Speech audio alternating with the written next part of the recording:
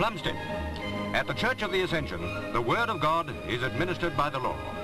Deacon Barry Wright is a policeman, probably the first serving man in blue to also wear the cloth.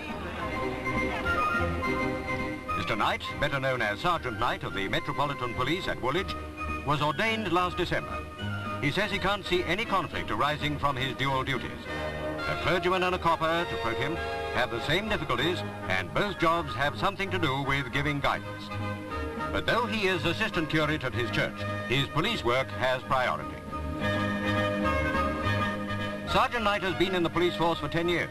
It took 4 years of study for his ordination, a period during which his police colleagues swapped duties with him when needed. Now the curate sergeant has 2 uniforms in which to tend his flock.